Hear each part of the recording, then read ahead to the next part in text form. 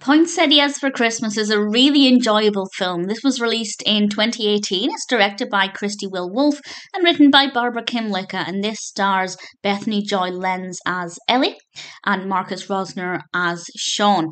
And Ellie goes home in the run up to Christmas because, well, under the guise that her father has a bad back and she's going to help out, but it actually turns out that the family's poinsettia farm is really struggling. And she's always had a way with making the plants grow and really giving them their best. And this seems like it's the last chance for some kind of miracle to happen because nobody knows why the poinsettias are not turning red.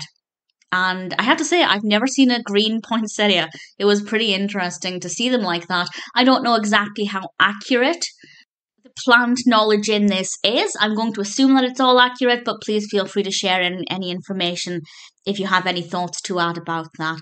But I really enjoyed it while she's there helping the family try and establish why the poinsettias aren't turning red and trying to find a way to save her family's poinsettia farm because obviously if they don't turn red they can't really sell them and the farm it's not in the best of financial situations.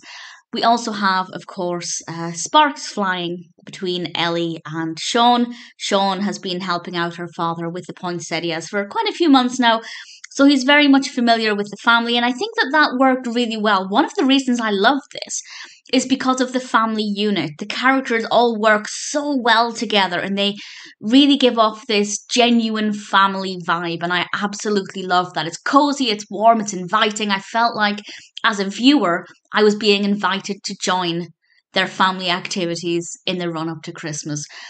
At the same time, that also meant that I could feel the tension whenever things were not going right. And it really helped to draw me in as a viewer, and I really thoroughly enjoyed it. We have a lot of Christmas in this. Definitely a very festive film, and that part of it worked really well. The relationship between Ellie and Shawn I thought was very believable. It developed very organically, quite slowly. It wasn't too much too soon. So it definitely ticks that box as well. Is there anything about Poinsettias for Christmas I'd change? No, absolutely not. I really thoroughly enjoyed it. It's a great story. It's very easy to become emotionally connected with the characters.